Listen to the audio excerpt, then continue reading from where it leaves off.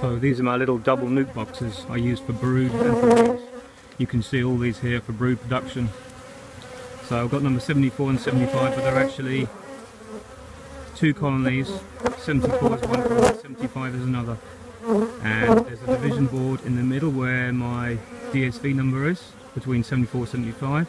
And you can see the top two are just supers, but they're all brood supers. They're not half-size supers. So I use this, each colony has 5 over 5. So if I come around the other side, you'll see this other side. There we are. That's the back side of it. And they're absolutely happy as Larry. So there we are.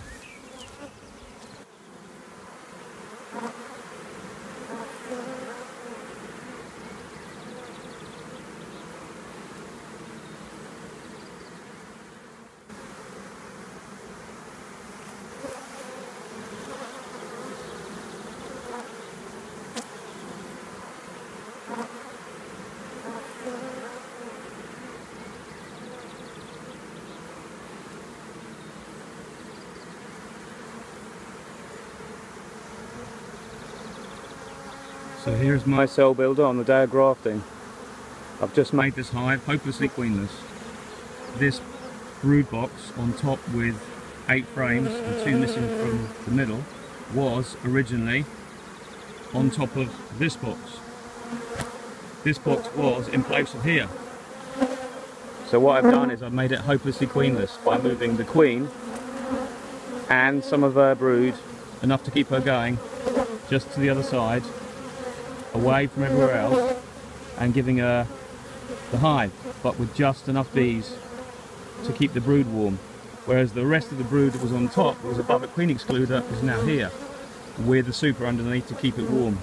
So here there's no queen excluder, it's just an open box with tons and tons and tons of nurse bees that are hopelessly queenless, because in that box the brood that's there, that was on top of this hive above a queen excluder. So you can imagine there's no eggs been laid in there at all, and all the bees that I put in there that were in larvae have now hatched out, and you can see them there, they're all nurse bees. So we have a huge box of bees with no queen, they're hopelessly queenless, they're flying around, they're calling, they're trying to find some eggs, there's nothing for them to make a new queen with. And they'll all be whizzing around this afternoon until I put the graft in this evening. So there you go, a hopelessly queenless setup. And that's how it works. So here we are, ready to stick the graft in. Here's my graft.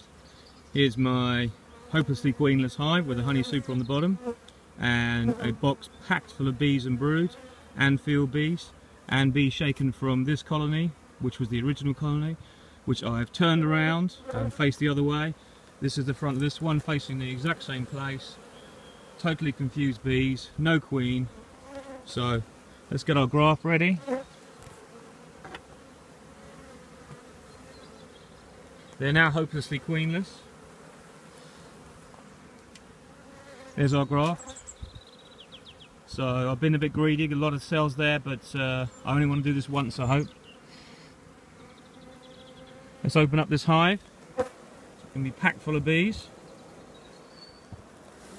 Here we are. Absolutely overflowing with bees. Here we are. And stick the graft in.